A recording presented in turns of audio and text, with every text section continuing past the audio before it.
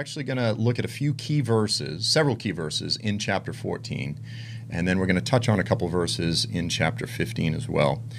Now, let me just say this is probably one of the most difficult messages that could be discussed. I mean, in terms of any issue under the category of Christian theology, this is a very painful, difficult topic. I don't really look forward to getting into this, but it's really necessary. We're going to talk about the issue of hell. We're going to talk about the issue of eternal conscious torment. So the title of this session is The Consuming Fire and the Endurance of the Saints. And let me apologize, by the way, it's like 85 degrees here in the studio, so I'll probably drip and sweat by the end. It's not because of the topic, it's just because it's hot in here, but probably appropriate, I guess, for the subject matter. So we're going to jump in Revelation 14. We're going to start in verse 9, and we're going to read forward through till verse 13. So it says, "Then another angel, a third one, following them, saying with a loud voice, 'If anyone worships the beast and his image, and receives a mark on his forehead or on his hand, he will drink of the wine of the wrath of God, which is mixed in full strength in the cup of his anger. And he will be tormented with fire and brimstone in the presence of the holy angels and in the presence of the Lamb. And the smoke of their torment goes up forever and ever. They have no rest day and night. Those who receive the beast, those who worship the beast and his image, and whoever receives the mark of his name.'" Verse 12, he says, "Here is the perseverance of the saints who keep the commandments of God and their faith in Jesus." Here is the perseverance of those who have faith in God and in Jesus. They obey him, they believe him, and they obey him. And I heard a voice from heaven saying, "Write this. Blessed are the dead who die in the Lord from now on." From this point forward, anyone who is a Christian and dies is blessed. "Yes," says the Spirit, "so that they may rest from their labors, for their deeds will follow them." So really some powerful statements here. Now, I want to talk a bit about the connection between this issue of our endurance, not just in this life now, yes, in this life now, but ultimately in the final hour of testing and tribulation that will come upon the earth, that we as the followers of Jesus will endure and walk through. I want to talk about the connection between our endurance and the issue of hell, the reality of hell. Scripture in multiple places, and really here it uses it. When it talks about endurance, it uses the analogy of a marathon. It uses the analogy of a race. So, I just turned 50 a couple months ago, and so I'm kind of looking at my life right now, right? I go like 25 plus 25. I go 1/3 still ahead of me, yay, maybe a bonus decade, right? Like 1/3. I have to finish this race. But really, in terms of following the Lord, I came to faith at 19, so I've been walking with the Lord about 31 years or so. And again, 50, so 81. And that's probably pretty reasonable. I'm halfway there. I'm running a marathon. I've never done it before, and I'm halfway through. I've come this far, but I need to set my heart for the long-term endurance, the next 31 years of faithfulness. Now, by the grace of God, I really do hope that Jesus will return before that. But it's important that we sort of think in terms of some of the analogies that the Scriptures use. I think also in terms of sort of the way that fasts work, because I want to touch on this issue in terms of the mind games that we play with ourselves. And in fact, much of what we're going to talk about today comes under the category of the games, or even, I'm going to say, the lies that we tell ourselves to justify our lives. We're going to sort of get into this and touch on it. But I know, just to be real transparent, I have failed at way more fasts than I've succeeded in. I've begun a lot of fasts. I've finished far less than I've actually, sort of wimped out on halfway through. But it's amazing how you can begin. You have this real clarity in your mind. You're like, okay, I want to give myself to the Lord. Here's all the reasons. Here's how long I'm going to go. And then, sometimes a few days in, sometimes several days in, sometimes even a few weeks in, you start playing games. Your mind starts playing tricks on you. And you're like, I mean, what am I even doing this for? And like, it's just crazy how hunger of any kind, any type of hunger, often will cause us to make really irrational decisions that seem to be very rational at the moment. And in so many ways, this issue of hell, because it's such a visceral, emotionally charged subject, I mean, it's not just a category of theology, it's a very real issue. It touches us in such a deep emotional place. It's very easy for our views concerning hell to be formed based on our own deceptive emotions and feelings, and less so based on what the Scriptures actually teach. And when we allow that to happen in our lives, when we allow our emotions to begin determining what we believe versus what the Scriptures actually say, we set ourselves up for tremendous deception. In fact, I would argue that this is really the greatest danger that we're all in, is not so much buying into the lies of the world. I mean, of course, the world has plenty of lies out there.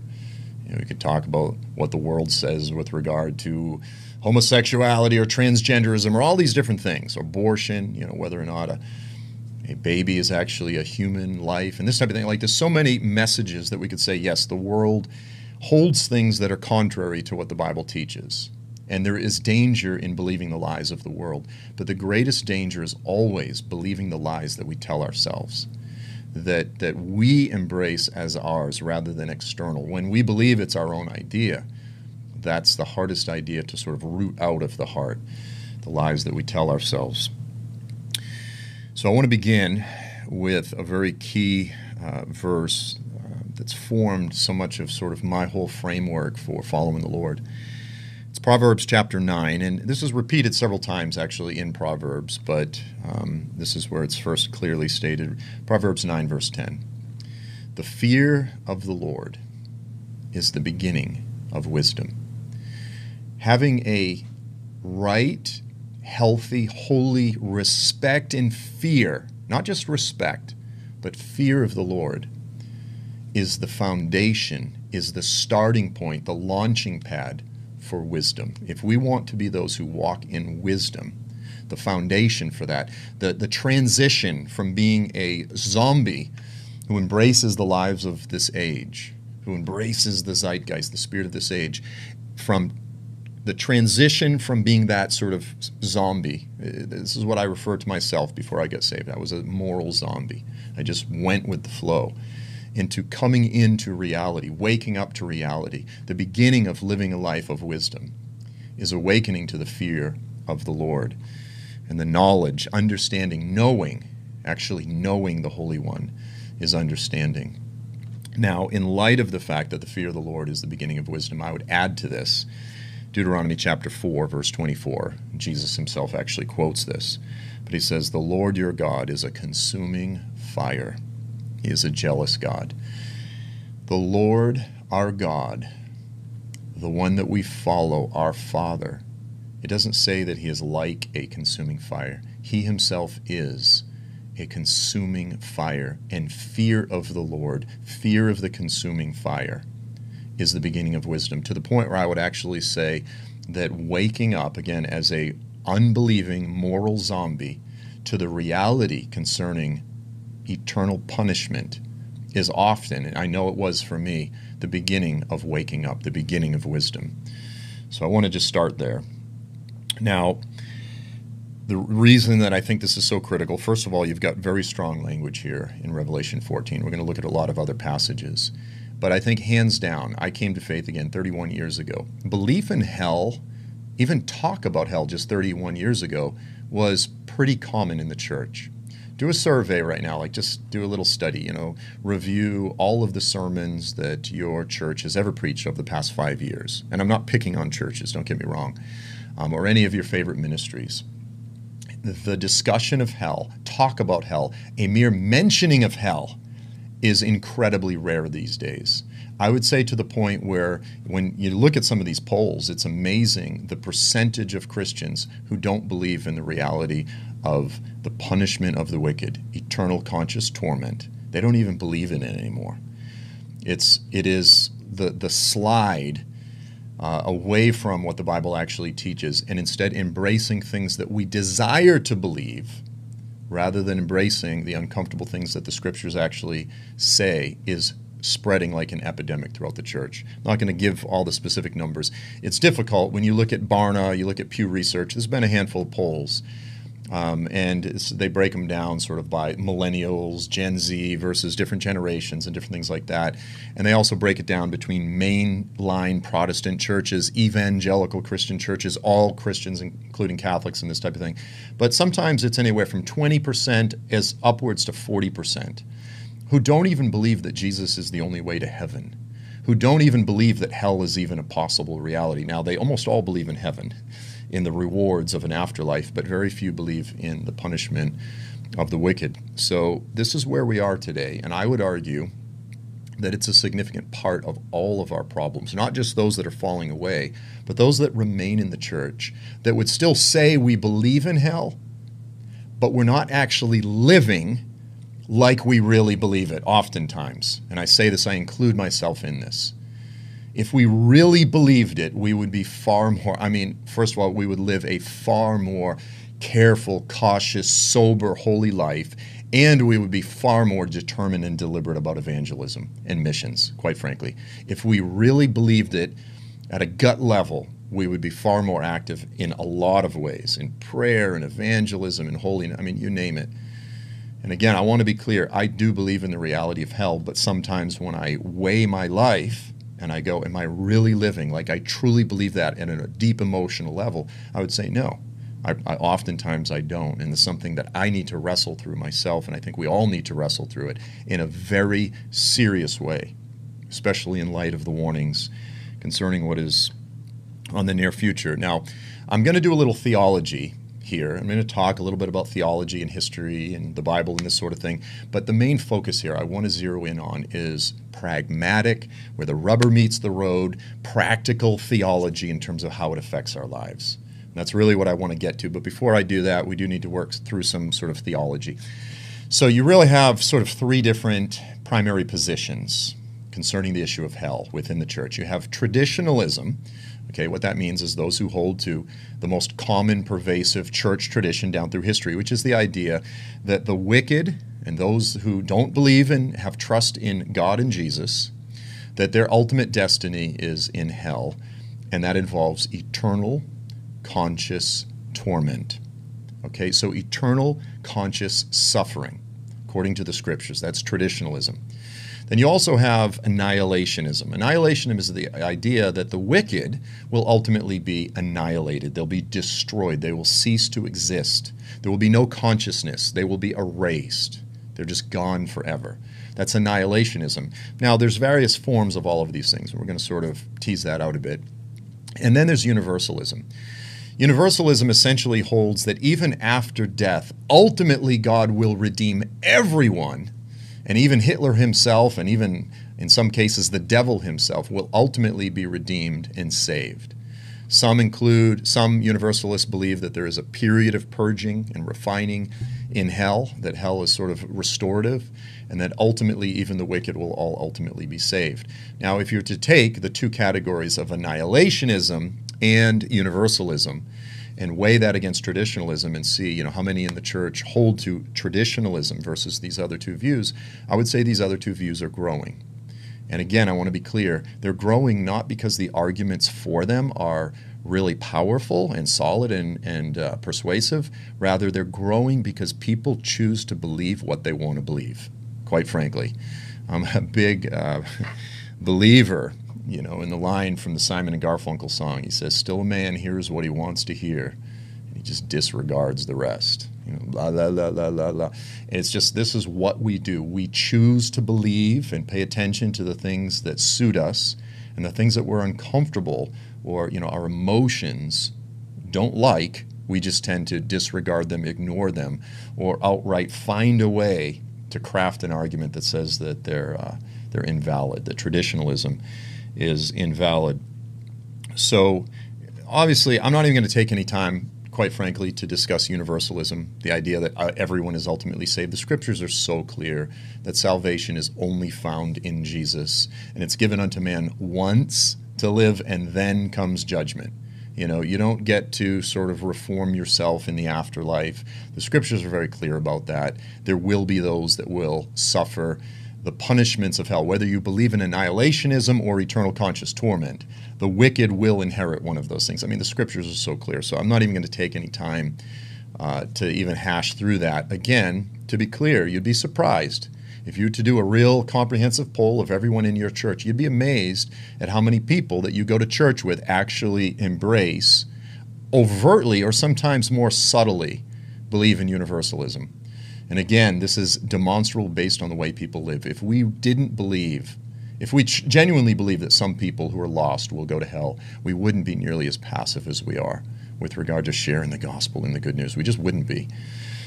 So now I just want to touch on the issue of annihilationism. So here's the thing.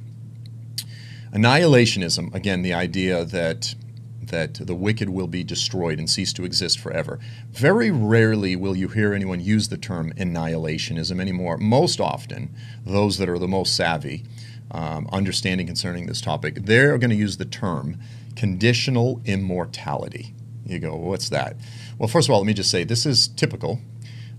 You'll see this a lot. When someone embraces a view that's very unpalatable, or the arguments for it are weak, they'll change the title. So a sort of classic example of this was years ago. Those on the left would openly say, hey, I'm a liberal. They would celebrate that. Well, on a popular societal level, liberalism, at least here in the United States and probably to some degree throughout the West, it became sort of a dirty word. Nobody wanted to be called a liberal. Liberal was a very, like, overall society's perception of that term was negative. So then I remember Hillary Clinton years ago, she goes, I'm not a liberal, I'm a progressive. So now you use a different term to describe the same thing, but it sounds much nicer. I'm progressive, I'm moving forward, I'm progressing, as opposed to being a liberal. Well, likewise, a good example is replacement theology. Folks that embrace it don't like that term because they know it sounds negative. So they go, no, I don't believe in replacement theology. I believe in fulfillment theology or inclusion theology. So the term conditional immortality is exactly that. It's an effort of annihilationists to frame it differently. And it is, to a degree, more nuanced. Okay, so not only is it an effort at sort of PR, to put a more positive spin on annihilationism, but it's also an effort to sort of dial down a little bit more on what is actually believed. And so the term conditional immortality simply means this, and I think I'm representing those that hold this view fairly. It's the idea that immortality is conditional based upon our belief in Jesus. That apart from trusting and believing in Jesus, we have no life in us. We have no immortality. Now, on the surface, that sounds like a really coherent argument, right? Like, yeah, everyone would agree with that. Apart from Jesus, you have no life in you. So they would go on to say life and consciousness are the same thing. So in other words, if you're wicked in the afterlife and you don't have Jesus, you cease to exist. There is no consciousness. You disappear. You no longer exist. Now, of course, there's two major problems with this. Two major problems with it. So essentially, actually, let me tease that out a little bit more.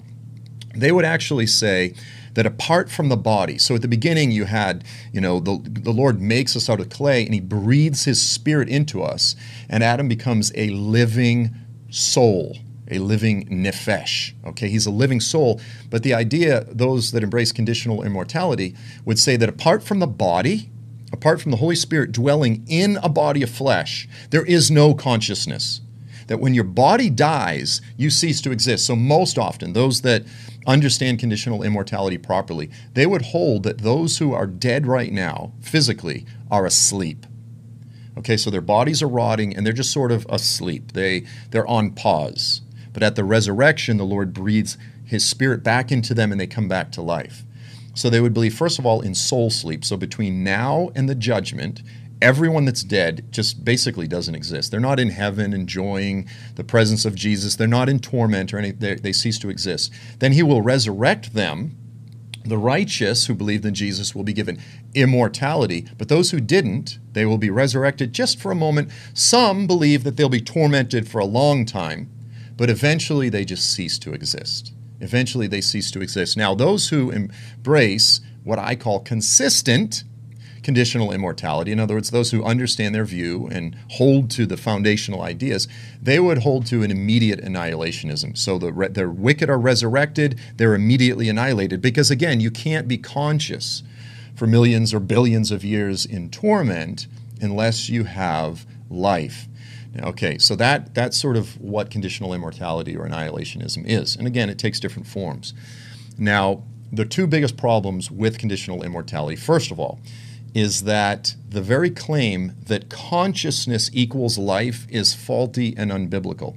They would actually go on to say the idea that we can be conscious apart from our body, just like as a disembodied spirit, they would say that's a pagan Greek view.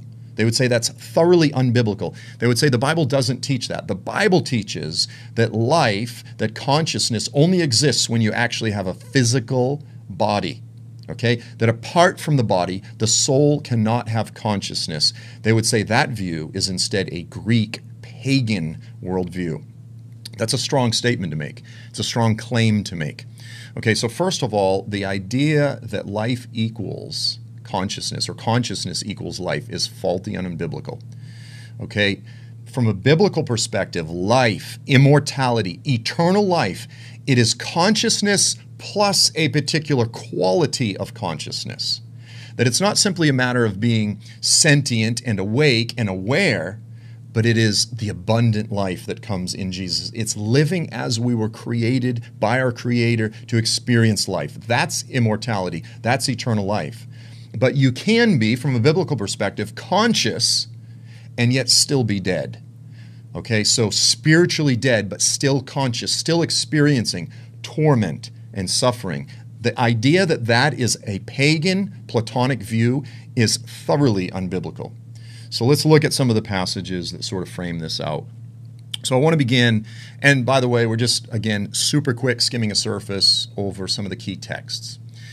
But in Isaiah chapter 66, verses 23 through 24, these are actually the last two verses in the prophecy of Isaiah. It's talking about the millennial age. And it says, during that time it shall be from the new moon to the new moon, from Sabbath to Sabbath, all mankind will come to bow down before me, says the Lord. So all of mankind will bow down before the Lord, and they will go forth and look on the corpses of the men who have transgressed against me. So he actually says they will see the bodies of those that were sinners. So at the very least, there's sort of this ongoing remaining from new moon to new moon, from Sabbath to Sabbath. They will look upon the corpses of the wicked. And then he says their worm will not die. Their fire will not be quenched. So they're portrayed as being eaten by maggots and on fire, but the maggots never seem to consume the flesh, and the fire never goes out. The fire is never quenched, and the worm doesn't die. There's just sort of this state of being and decay, but it goes on forever. And it says they will be an abhorrence to all mankind.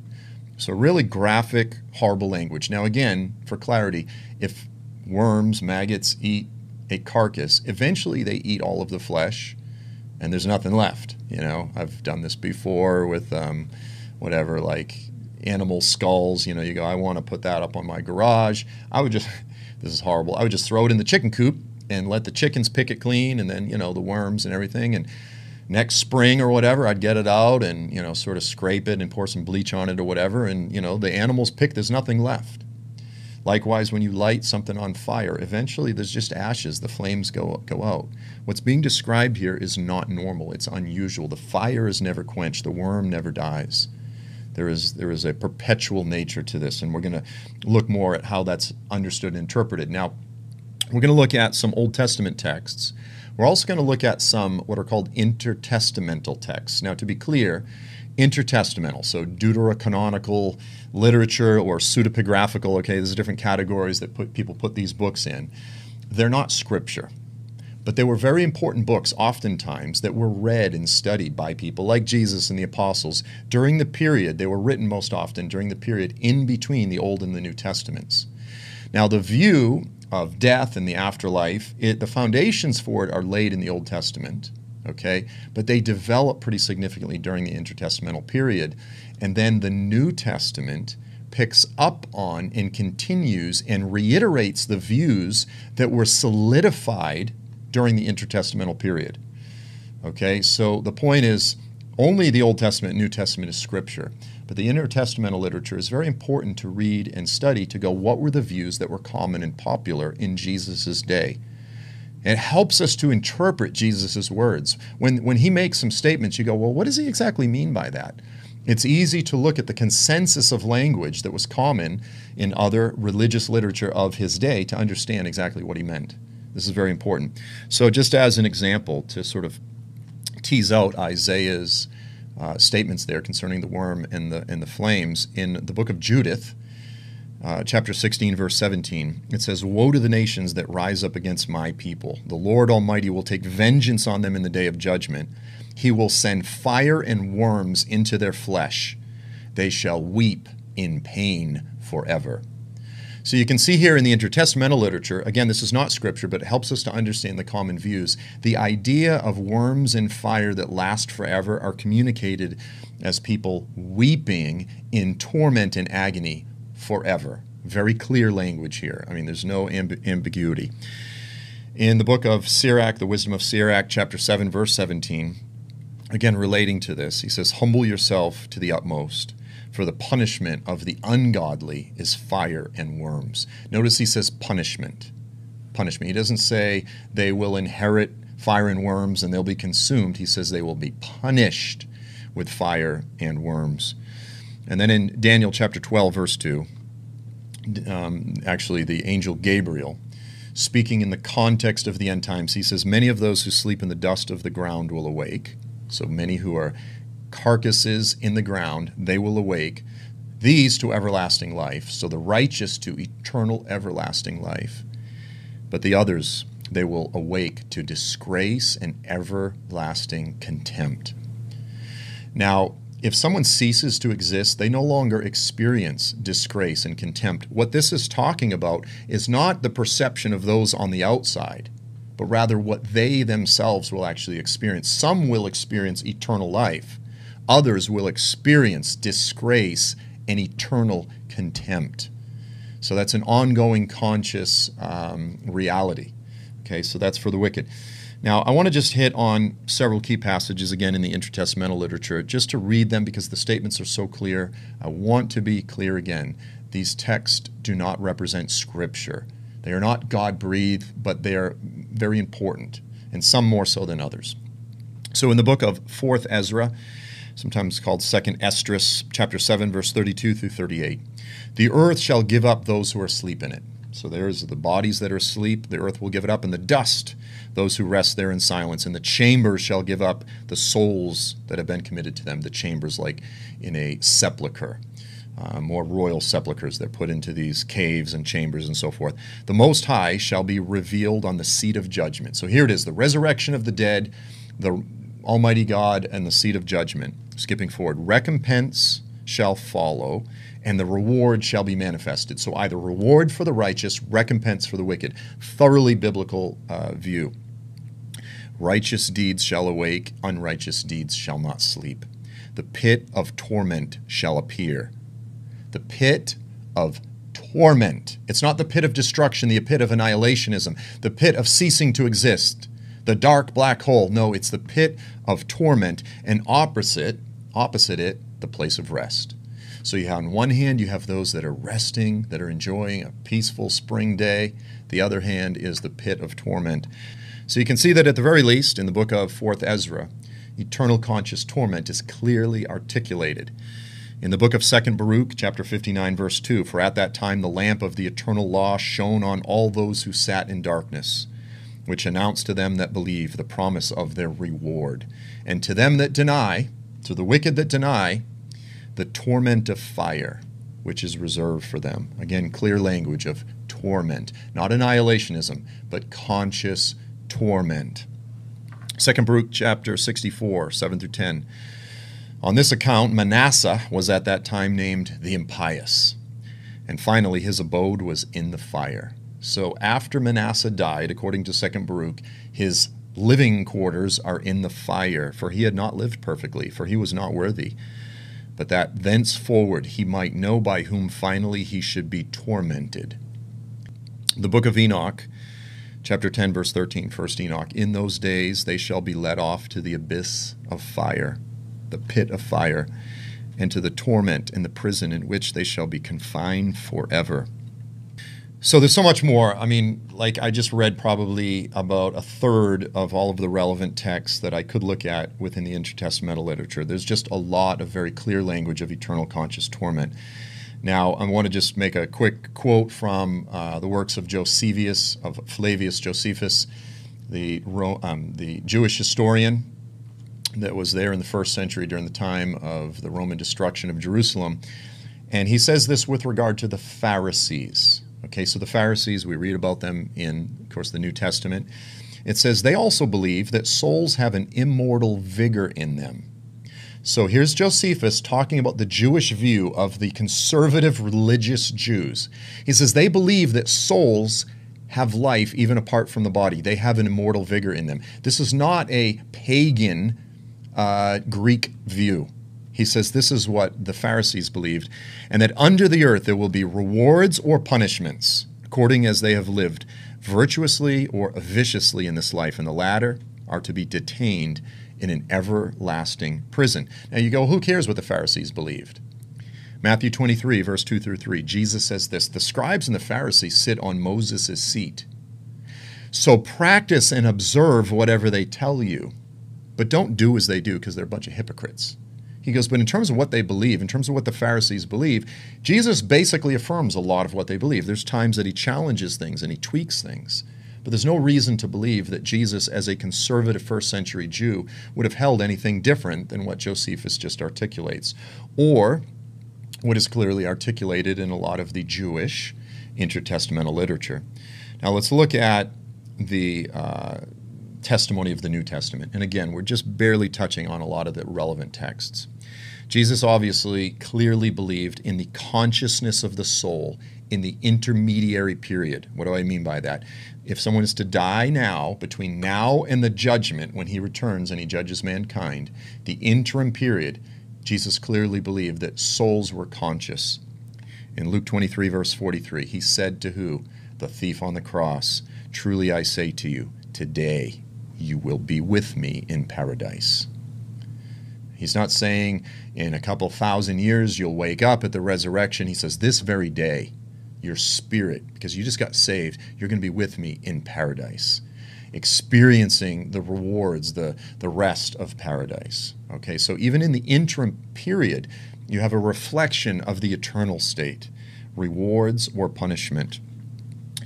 In Matthew chapter 8, verse 12, Jesus says, the sons of the kingdom will be cast out into the outer darkness. The sons of the kingdom of darkness will be cast into the outer darkness. In that place, there will be what? Weeping and gnashing of teeth. You can't weep if you don't exist. You can't have bitter regret gnashing your teeth if you don't exist. It's impossible.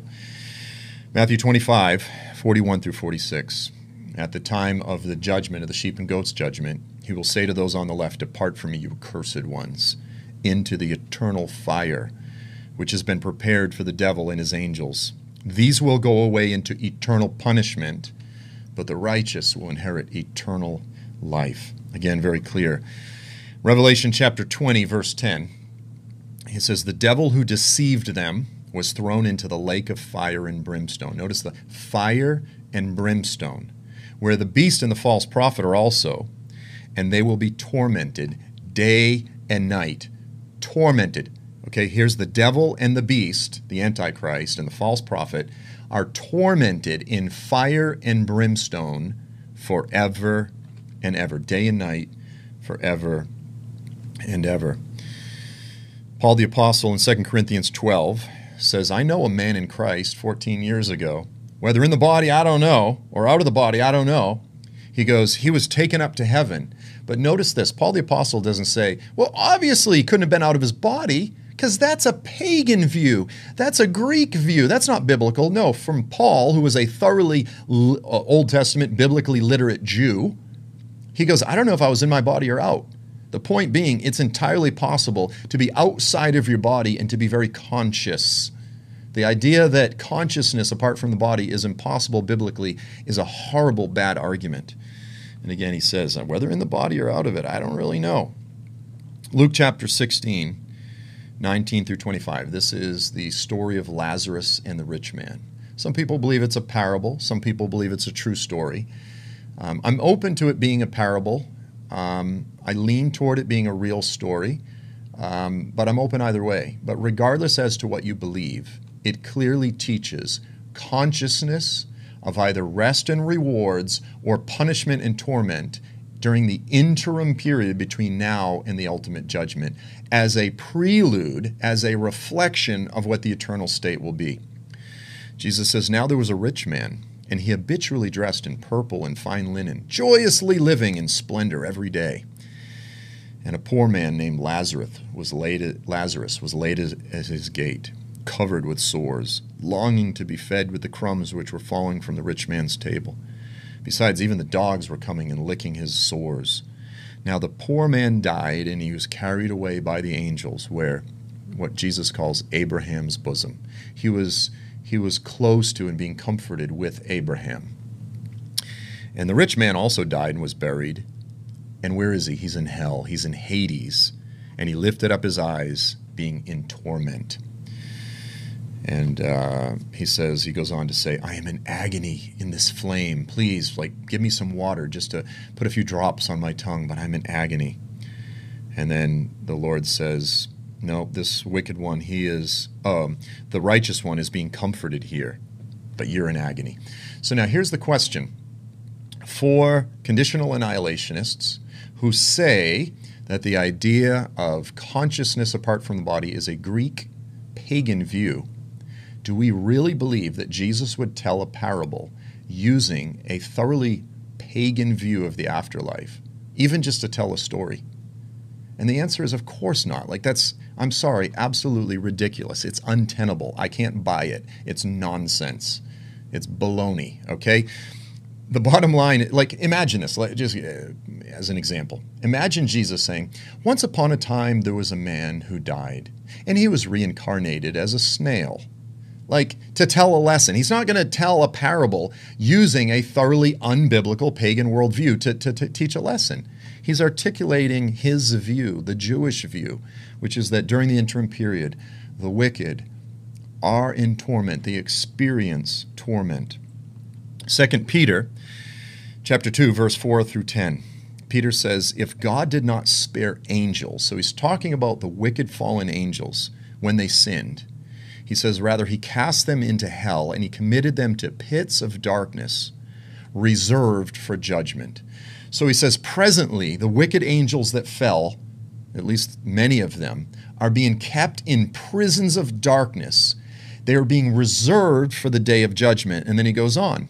He says, if God did that with the angels, the Lord knows how to rescue the godly from the unrighteous and temptation, and to keep the unrighteous under punishment also for the day of judgment.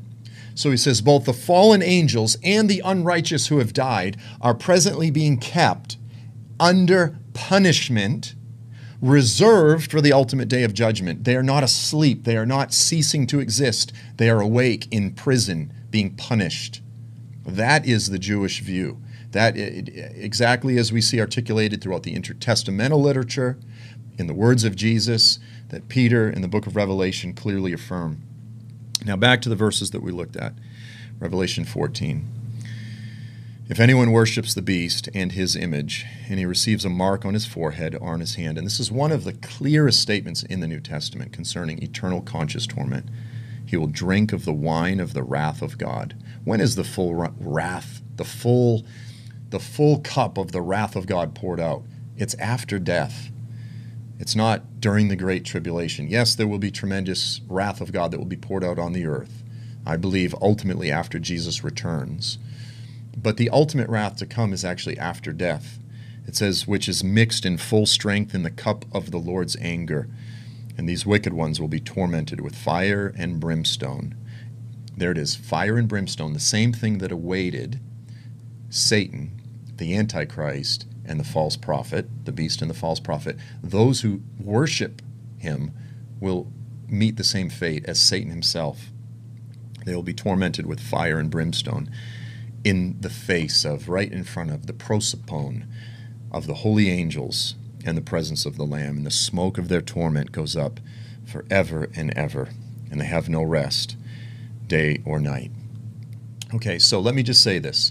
The case for traditionalism is far more rock solid than the case for annihilationism or conditional immortality. Absolutely. If you really work through the Old Testament, the intertestamental literature, if we're really honest, the comments by Josephus, even the Talmud, there were some other different ideas occasionally that popped up. Sometimes the Jews, the rabbis, would argue, well, are they tormented for a year? Are they tormented for longer? And they eventually cease to exist, but the majority held to the idea of eternal conscious torment. There were some other ideas, that do pop up here and there. And we also have to acknowledge that some of the language, some of the comments that Jesus makes do seem to indicate destruction, okay? But it's not a matter of picking, well, I'm going to pick the verses that sound like he's talking about destruction and ignore the verses where he clearly, in the New Testament, clearly affirms conscious torment. It's both. The destruction of the wicked and eternal conscious torment are one and the same. They are destroyed, yet they remain conscious. Now, all of that said, I want to be real transparent with you. I want to be real honest with you. Deep down in my heart, emotionally, do I believe in eternal conscious torment? So let's just take, for example, the sort of classic little anecdote that people always use. But what about the native? What about the native there in the jungles that never heard about Jesus? You're trying to tell me that God created them so as to be tormented in hell forever because they didn't ever hear about Jesus? Is that fair? This is the type of accusation that you'll hear from unbelievers. Okay, that's a very challenging, difficult question. I want to be honest. What about Uncle Mike, or whoever, like somebody that you love, nice person, maybe a little bit of a weasel sometimes, but for the most part a really good guy, but he just never really came to faith. And then he dies. And you go, I loved Mike, like he always was a nice guy to me. Do I believe that he would be tormented, wriggling in agony unto the ages of ages, forever and ever and ever, without ceasing, never ending, for eternity? No end, just ongoing fire and agony forever. Do I really emotionally believe that deep down inside? And I would say this, I don't know. If I'm to be honest, I can't wrap my head around that. Do I believe that the scriptures clearly use that language of eternal conscious torment? Absolutely, I believe that. But here's the thing, and I touched on this earlier.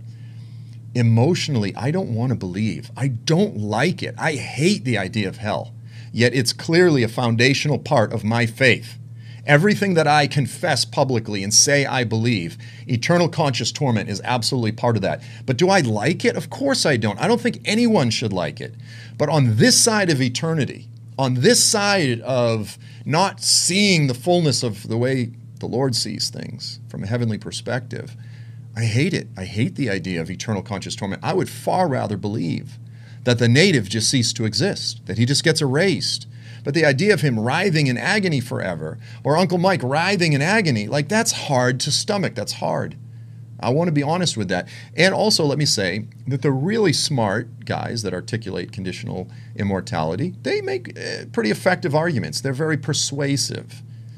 But the bottom line is, I would argue that their arguments are good not because they're really rock-solid arguments, because they're not. They're good because it appeals to a corrupt emotionalism within all of us. The bottom line is we do tend to believe things, and this is, I'm tying this now to the issue of the perseverance of the saints, of what will it take to endure to the end. We have to trust the Lord. We have to trust the Lord. And even if you go, I kind of don't think I believe that, here's the thing, what if you're wrong?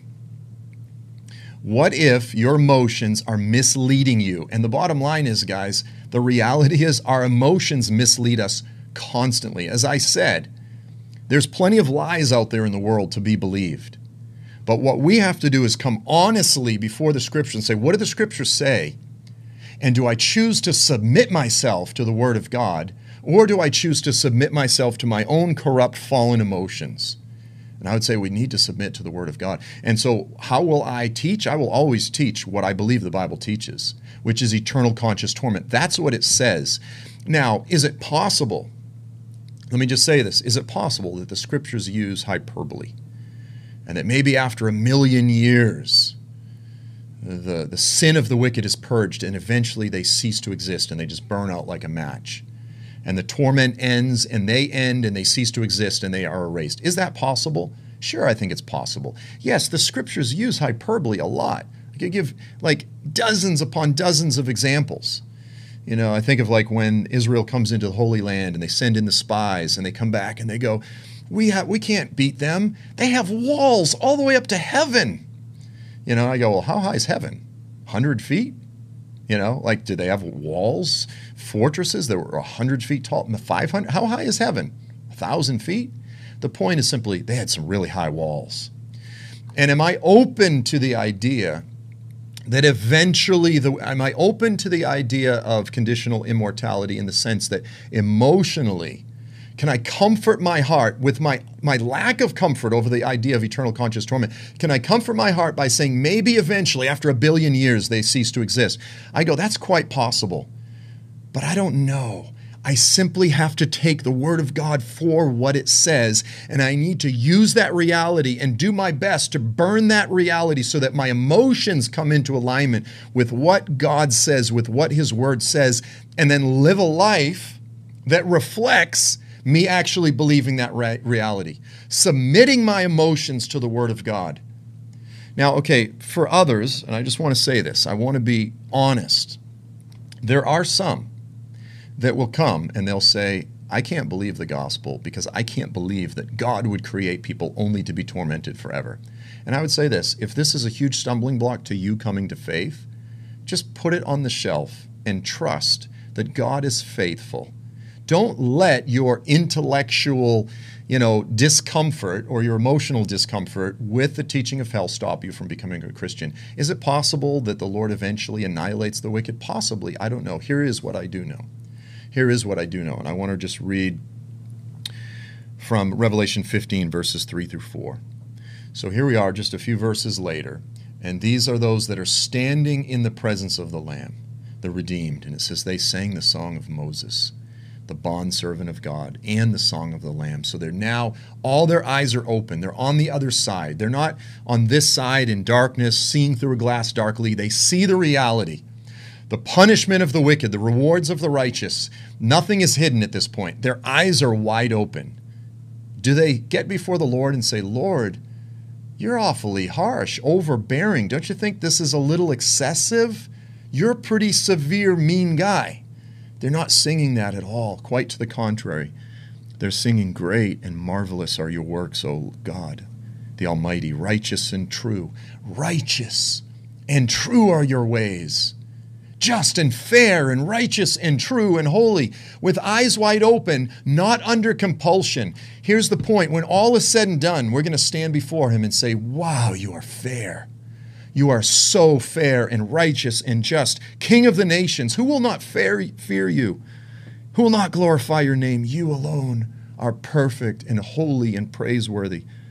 All the nations from now on will come and worship rightly before you. For your righteous deeds, your righteous acts have been revealed. I want to tell a very personal story, and it's kind of hard to explain, but it's something that it branded me personally, and I've tried to live by it ever since. This happened about 22 years or so ago, maybe more, maybe like 26 years ago. Yeah, actually, it's more like 27. Anyway, long time ago. So I had moved out to Kansas City, so I was still a relatively new believer. Now, after high school, my first job out of high school was I was a garbage man. Fun little Joel Richardson trivia fact. My first job was a garbage man out of high school. I worked on the back of the garbage truck in a town called Hull, Massachusetts, which is a beach town. It's kind of a peninsula and then a little island with a bridge that connects. It was a pretty neat place to work, except in the winter because it was brutal. But we're on the back of the truck all day, slinging.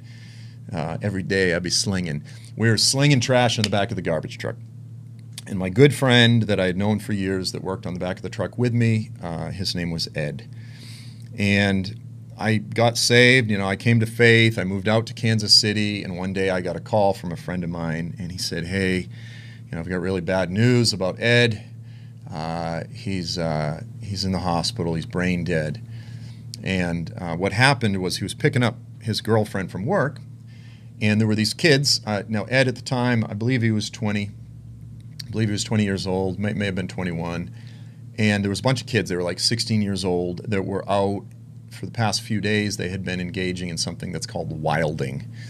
It's a legal term that means they were just going out randomly and just beating up strangers for fun, for entertainment. Ed was just parked in front of the sub shop picking up his girlfriend after work. These kids pulled up. Someone threw a beer bottle at his van. They start yelling at him. He's just sitting there. Now, let me just say this about Ed. He was a big, tall guy, real skinny, but he was a wimp. I used to always wrestle him and beat him up and stuff. He just was not really super coordinated, but he had long hair and a beard, and he looked a lot like Jesus, maybe from the film Jesus of Nazareth, Franco Zeffirelli's film. But he looked probably intimidating, maybe to 16-year-old kids, but he was a wimp. Anyway, they kind of surrounded his van and doing the typical back then, 25 some odd years ago, early 90s, Boston sort of thing. He gets out of the van with a baseball bat to protect himself. They surround him, slam him in the door. He drops the bat. One of the guys picks up the bat, begins to club him in the head. Someone else picked up a broken beer bottle and stabbed him in the face and ruptured one of his eyeballs. And this kid hit him, completely crushed his skull. One of the kids actually said they felt their hand going through his skull as they were hitting him. And he basically died there in the parking lot. I mean, his brain was still alive. So I get this call. Again, we've been friends for years. I go out to the funeral. And I want to be careful here not to exaggerate this, but, I got some great buddies that I grew up with, but these are I always just call them my drug friends, but I mean, they're just great guys, just the guys that I used to just party with and everything before I became a Christian. But I love them all dearly. But I was at one of their houses, and one of the guys, another guy named Ed, he was sitting there and he said, we need to grab a few shotguns and drive by where these other kids live. It was a couple towns over, a town called Rockland. And he said, we just need to do drive-by and just take a few of them out. And whether he was serious or not, I don't know, but he kind of threw that out. And we had a lot of weapons. And again, I'm a new Christian. And so I'm here with most of my friends that are not Christians, and I start preaching. I start going, no, guys, like, we don't need to go do a drive-by, like, bad idea. We need to forgive them. The Lord calls us to forgive them. And so I'm trying to be a good Christian. And they just looked at me with such disgust, like, how could you say that? How could you forgive them? They just murdered Ed in cold blood for no reason. He was innocent. He was just picking up his girlfriend, and they beat him to death. They beat him to death. And they were just like appalled that I would even suggest the idea of forgiveness. And the truth is, I kind of almost felt a little guilty when I said it. I was like, man, feeling horrible. I go to the funeral, and one of the guys, I was standing up next to the casket. It was an open casket, and we're standing there, and I put my hand on his shoulder, and he just get your hand out. Don't even touch me. Don't even talk to me. Like, he was mad at me because I had suggested that we forgive the kids that had just done this to our mutual friend. And so there's my experience. I come back to Kansas City. I know this is kind of a long story. But again, I'm a new believer. I have embraced belief in hell. And let me just say this. When I got saved, it was the message of hell. The Lord spoke to me in a powerful way. And he said, the trajectory that your life is on, you don't have the moral brakes. If you don't fully give me your life tonight, your destiny is in hell. Like, that's what he spoke to me. Your destiny is in the flames of hell. And I just said, absolutely, you're right. Like, I didn't like the idea of hell, but as I became aware of what the Bible teaches about these things, the conviction of the Holy Spirit was there in a powerful way. And I'll never forget the preacher, I was in this meeting, was reading from the words of the Gospel of Matthew, John the Baptist, where he says, the axe at the root of the tree has already been laid. Of course, he's speaking of Israel, but I took it on a personal level. The axe has already been laid at the root of the tree, therefore bear fruit in keeping with repentance, because the whole tree is about to fall down, is what he was saying. But he says, for every branch that does not bear fruit will be cast into the fire. And the Lord spoke to me, again, in a powerful way.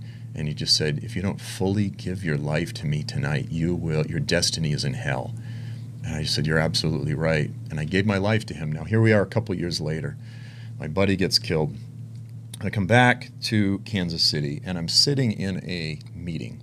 Now, this is going to sound real unusual, and I don't often share stories like this. I'm kind of a big fan, to be honest with you, of keeping most of our, like, as Pentecostals, charismatics, we tend to just, as soon as something happens, we hear a little voice, we get a little ember, we blow on it, we trumpet it, we make a big deal. I had a vision, I had an experience, I had a dream. Years ago, I read a biography of Francis of Assisi, many years ago. It was really good. I mean, if you don't like Catholics, okay, whatever. He was a pretty amazing guy, and he had a lot of, like, really divine encounters with the Lord. And according to his friends, they said like 95% of all the experiences that Francis had, he never ever shared. He kept them to himself. He shared some things, but the majority he kept to himself. You know, I think of that old song. I know I shouldn't even try it, but, you know, I keep my visions to myself. I'm of the opinion that we charismatics overshare. I'm going to share this because I think it's really relevant right now, and it is personal, but that's just sort of a side exhortation. I'm of the opinion that probably 90% of the things that we share publicly in the charismatic Pentecostal world probably should be held on to a bit more closely. That's just my philosophy. Okay, so I come back from the funeral, and I'm in this meeting, and there's a minister that is really gifted in prophecy and words of knowledge. Okay, he moves in that in a pretty accurate way. And I'm sitting there, and I'm looking at this picture that was on the wall in this room. And the Lord arranged all this. I have no question the Lord arranged it. It's a painting that someone had done from the film Jesus of Nazareth, Franco Zeffirelli. And it's Mary. She's all in black. And she's holding the body of her son, who just took down off the cross. She's holding the body of Jesus in the rain, and she's just in agony, crying out to the Lord, to heaven. And as I'm staring at this painting, so again, just to fill out the backstory, when Ed died, finally, when they pulled the plug, his mother held his body. He was already dead. It was clear. She held his body as they pulled the plug, and as the life itself actually left his body, as his heart stopped beating. And she said, I held my baby when he came into this world, and I'm going to hold him when he goes out. And so I'm staring at this picture of Jesus as Mary is holding Jesus. And for the first time in my life, I'm like, we talk a lot about the agony of the Father who allowed his son to be crucified for us. But that poor woman was still Jesus' mother, and she went through the same thing of holding her innocent son, his body. And again, as I said, Ed looked a lot like Jesus. Like, the picture was just, and I'm staring at it. And these thoughts start going through my head. And I'm just going to say it this way. What began as natural thoughts slipped into a vision. It was not a massive Technicolor vision, but it was pretty close. I haven't had tremendous number of visions in my life, but I've had a few. And this was one time. And it was the weirdest thing, because the way I'll tell it is strange. In the vision, I'm seeing these kids beat Ed to death with the baseball bat as he goes down. It was like I was there. And I said to the Lord, as it was, with every blow, it was like I was there. It was sending shock waves through my body. I was trembling. And I said to the Lord, I said, Lord, you know, I know that you say that all sin's equal, and all sin deserves death, and all sin deserves hell. And I've done a lot of things in my life, but I've never done that. I've never just killed an innocent person. And so I'm going to kind of tell this story because it's strange. I'm looking at the picture of Jesus. I close my eyes. I go into this vision. I'm just sitting there. This guy walks over, the minister. He's walking around and he's kind of ministering to people. And he walks over and he puts his hand on my head. And he starts singing. He prophesies, but he kind of sings. And he says, "You will be like my son David. You will be like my son David." And what goes through my head as I'm sitting here thinking, I'm seeing this vision, but I'm not thinking, wow, I'm seeing a vision. I'm just caught up in the emotion of it. And I said to the Lord, "Lord, I've never killed anyone. I don't care what your word says. Those kids deserve hell. I don't deserve hell, but they do." And then this guy says, "You'll be like my son David." And this is what goes through my head. Give me a break. Give me a break. This guy up here, I hear him, but I'm kind of not paying attention. I said, this guy thinks he's prophesying like, oh, all this charismatic prophecy stuff. It's always so positive. Oh, you're going to be great. You're going to be like David. I'm like, give me a break. He doesn't even know what I'm thinking right now. I am leaving the faith behind right now. Like, I'm so angry. My friends are right. My unbelieving friends are right. You don't forgive that. This was the anger that I had in me. I'm not even thinking like, I'm having a vision and I'm thinking incredibly carnal thoughts. And I go, this guy, I think he's prophesying. Give me a break. Oh, you're going to be like David. Give me a break. This is what's happening.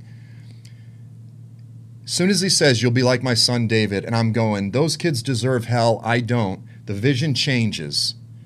And instead of Ed, it's Jesus. And again, Ed looked just similar to, pictures that you see of Jesus. And I'm holding the baseball bat. And the Lord said, "You killed my son.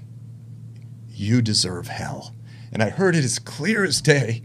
And it was just like, it hit me like a ton of bricks. Now get this. This is the powerful part. The Lord said, "You killed my son. Your sin, he wouldn't have had to have died if it wasn't for your sin." And then this guy finishes his statement. He says, "You'll be like my son David, quick to repent." And the whole thing just comes unraveled. Like, so what happened, and to understand the sort of weird poetic nature of what just happened to me, is the Lord allowed me to express my emotions. I don't deserve hell. I deserve to be punished, but I don't deserve what they deserve. And the Lord says, "No, you killed my innocent son. You do deserve hell." And then just to put an exclamation point on it, this guy up here that I'm just going, he's not hearing from God. He says, "You'll be like David, quick to repent." And it just hit me like a ton of bricks, and I just broke. I was still kind of a new believer. I stood up, and I think I kicked the chair over and stormed out of the room, and I just went outside. And I just wept because it was for the first time in my life, the Lord spoke to me and communicated to me the reality and the gravity of my sin. And it was like he reminded me, like, "Oh, you've never done anything that bad." And he like reminded me, because I have done some really horrible things.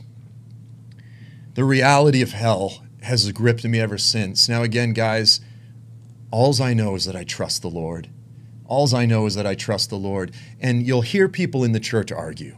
They'll argue and they'll say, well, we shouldn't be negatively motivated by hell. We should only be positively motivated by our rewards.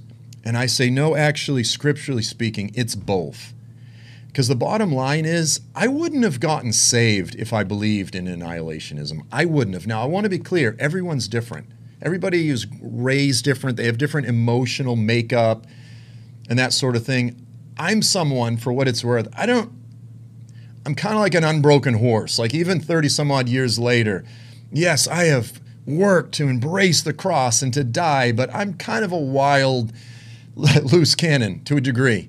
I need the restrictions of hell, quite frankly. If I fully believe that hell doesn't exist, I remember a friend of mine once said, he said, why can't he just destroy us and eliminate us? I'm fine with that. He said, just let me live my life. And then when I die, let me disappear. He goes, I'm good with that. Like there's really not a tremendous threat of annihilationism. Yeah, it's uncomfortable, but it's like going to the dentist. You go to sleep, it's all over. You don't experience it. You don't know it. I kind of get that. Like, part of me resonates with that. If I truly believed in annihilationism, part of me says, why risk dying to everything when at the very least you can sort of experience all of the, pleasures of this world? But I go, no, I do believe in hell, just because of what the scriptures say, because of my own personal experiences. And for those that wrestle with it, I'm just going to say, what if? From just a simple gambling, pragmatic perspective. And here's what I've come to is, and I'll be honest with you, even if hell isn't real, I don't care. I'm going to live my life like it is. I choose to believe the Word of God. I choose to believe what the scriptures say, because the bottom line is, in terms of, risk, sort of gaming out the risk-reward scenario, we're risking far more. We're risking eternity, eternal conscious torment. I'm happy to die to this life, believing in faith that the things that he says are true. I'm happy to forsake my life and embrace the cross, but it's going to be a struggle, isn't it? It's going to be a struggle. And this is something we're going to wrestle with, I think, for the rest of our lives. And the harder it gets, the harder that our crosses become to bear, the more that we have to be resolved to say, Lord, I trust your word. Your word says it. I believe it. And so I'm going to live a life of holiness and a life of urgency for the proclamation of the gospel, for the completion of the Great Commission, for all of these things. The scriptures say that in the days ahead, there's going to be a great falling away from the faith. I think we're already in that time, quite frankly. So many that I've seen, and I've seen it happen. Oftentimes, those who start rejecting the idea of hell, a few years later, they just walk away from the faith. Oftentimes, it's sort of the canary in the coal mine. Not always. There are those that believe in conditional annihilationism, and they're still strong Christians. I want to be clear. There are some people that the idea of eternal conscious torment is just such an offense that they can't come to faith believing that. And I just say to them, put it on the shelf. Just trust the Lord. Let him, we'll understand it better by and by. Don't let that be a stumbling block. Again, emotionally, everyone's different. But I would say for myself and for most people, I needed to believe it in order to make the radical transformation that I did. And to a degree, I need it to continue on. I need to continue to believe what the Word says in order to endure until the very end. And I think personally that we all do. Now, again, you've got all these statements. Jesus in the Olivet Discourse, watch out that no one deceives you. Watch out that no one deceives you. Deception will be an earmark of the last days. But likewise, and I talked about this in John 7, verse 16 through 17, Jesus answered them and he said, listen, guys, my teaching is not mine. It comes from the Father. It comes from your Creator. It comes from the one who sent me. He says, but if anyone, now here's the key, if anyone is willing to do his will, then he will know the teaching, whether it's from God or not.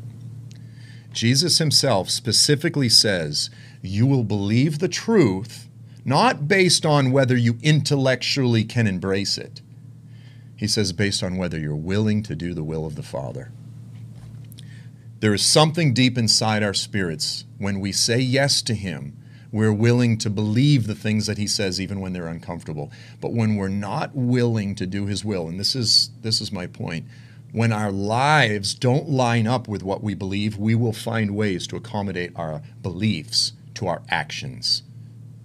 So we need to repent. We need to be aware of the lies that we tell ourselves to accommodate and to justify our hypocritical actions. That's why every little act, every little decision that we make is relevant. The little lies that we tell years down the road lead to the falling away of the faith. I've seen it. We need to take these things in a very serious way. He goes, if anyone is willing to do the will of the Father, he'll know the truth. We will know the truth. So as a final exhortation, I just want to say, moving forward in the days ahead, as many people are abandoning basic biblical truths regarding issues like homosexuality or this or that, whatever the world says, the pressure's too hard, they reject it. Regarding hell, they reject it. These things lead to the shipwreck and the walking away from the faith and actually denying Jesus, the one that died for us, the one that purchased us. I desperately don't want to see another one walk away. I don't want to be susceptible. I don't want to be part of that myself. Look, the bottom line is we're all susceptible.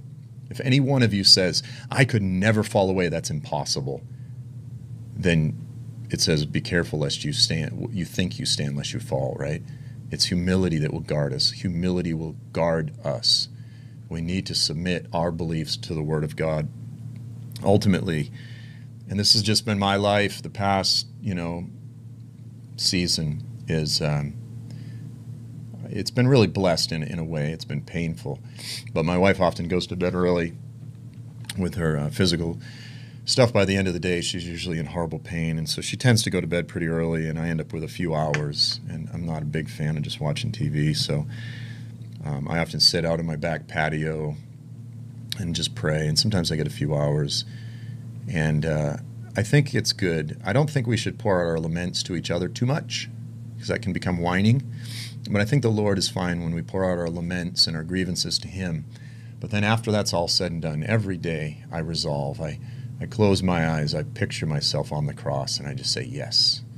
All of my hopes, all of my dreams, all of the things that I desire in this, die to it. Die to it. Forget it. I'm fine with that. I say yes to you, Jesus, and I resolve to embrace the cross. And sometimes we need to do that every day, sometimes multiple times through the day, depending on our present crosses that we're carrying. We all carry different crosses. He gives us all different loads to carry, but it's important that we resolve to embrace the cross and say yes to it every day. And the motivating factor is twofold. On one side, it's the reality of hell. On the other side, and I do agree, this should be our primary motivating factor. Dalton talked a lot about this, which is the rewards that we'll inherit. It's not just about what we're avoiding. We need to talk a lot more about the positive aspects of that which we'll receive. So I'm going to end by reading Hebrews chapter 12, 1 through 3, because this is our ultimate positive motivation. I don't want to just talk about hell and end it there. I want to end on a positive note. The writer of Hebrews says, therefore, let us lay aside every encumbrance and the sin which so easily entangles us, you and me. Sin, compromise, lies, deception, they can so easily entangle every one of us. Let us lay aside everything that is a hindrance. My exercise of choice, I love just getting out and running. I say running, it's more like jogging may not even be fair. I'm slow as a snail, but I go out and I trot. Let's just call it trotting. I like getting out and jogging. Middle age, like I said, I just turned 50. I can go up and down in weight. And I've calculated before. I mean, I can go up and down like 30 pounds, 40 pounds without even trying. A gallon of milk weighs 8 pounds. A gallon of milk weighs 8 pounds. So let's just say I go up 24 pounds. Let's say I go up 32 pounds. I've done that. That's 4 gallons of milk. Now, take 4 gallons of milk and strap it to your waist and see how fast you're going to run, right? But this is like what we're doing. Those of us that we kind of go, well, I believe biblical faith, but I also want to continue to enjoy a little bit of the pleasures of this world just in case. No, he says, throw away every hindrance and the sin that can so easily entangle us. Because the bottom line is you're flirting with death. Flirting with eternal torment. How much easier can you run when you get rid of those extra 4 gallons of milk, or sometimes more, 40 pounds, 5 gallons of milk, right? It feels so much better when you're running and you get rid of all these encumbrances. Well, life is better when you free ourselves from the sin, the compromise, and the lies that so easily entangle us. He says, let us run with endurance the race that is set before us. Guys, let us run with endurance the race that's set before us, fixing our eyes on what? Jesus. Yes, hell is a negative motivator, but ultimately our eyes are fixed forward on the prize that He's provided for us. Fix our eyes on Jesus, because He is the prize, by the way. He is the example, He's the foundation, He's the model, and He is the goal. All of the above. It says He's the author and the perfecter of our faith. And how did He live? For the joy set before Him. In this life we will have pain, we will sigh, we'll groan.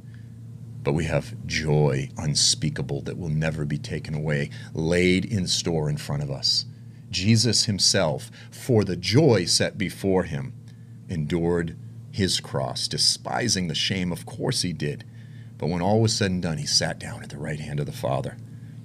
Consider him. Think about him. Meditate upon him. That's our example, right? So I'm just going to leave you with that. Jesus is our example. He fixed his eyes on the joy set before him, and he is our joy, and we're called to imitate Jesus. So I trust that this exhortation was helpful and important.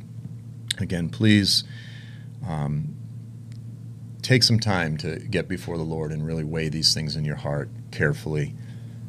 We have a race. We have quite a bit of a race still ahead of us. We're called to endure it, to run with abandon, and we can do it. It's possible. Many have gone before us and they've succeeded, and I'm confident that he who purchased us, I'm flashing back to when Jesus prays the high priestly prayer. He goes, Father, I didn't lose any that you gave me, except for the one, the son of perdition. I'm confident that everyone watching this will fall in that category. He can keep us. His strength, his resources are available. So let's embrace him. Let's cling to him. Amen.